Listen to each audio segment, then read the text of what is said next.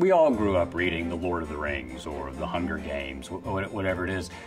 My argument is that things that actually happened are just as amazing as things that happen in invented worlds. I grew up on Missionary Ridge, a Civil War battlefield in Tennessee.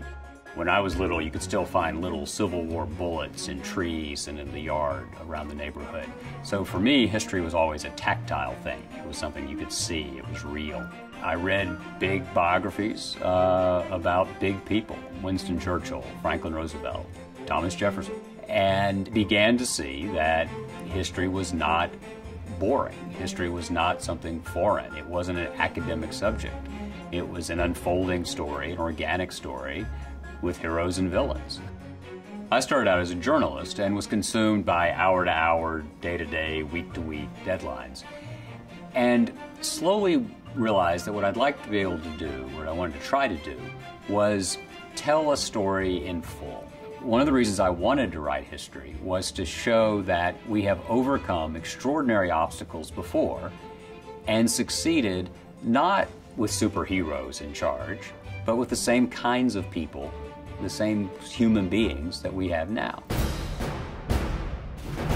Jefferson was the most important politician of the early republic. He solved problems, he put himself in the arena, he cut deals, he cut corners, and made a country work. I wrote The Art of Power, obviously, for an adult audience.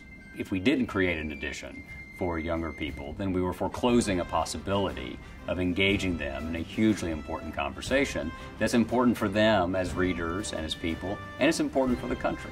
I think the task really was to tell the story in as straightforward a way as possible. If I quote a letter from Jefferson, you see a letter from Jefferson. If you talk about Monticello, you see Monticello.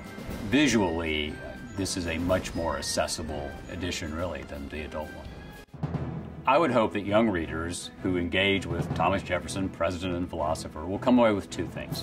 One is a belief that politics matters and that you can make a difference. The second thing is, I don't think there should be any limitation on one's capacity to be interesting. Jefferson was fascinated by everything you can imagine. Food, architecture, art, women, wine, music, public life, books, and that's a good thing. Thomas Jefferson was born a subject of the British Empire and died as the third president of a continental republic that would rise to be the most important nation in the history of the world. My goal with Jefferson was to tell the story of a very human, very flawed politician who did the best he possibly could with what the world offered him. And that's all any of us can do when you really think about it.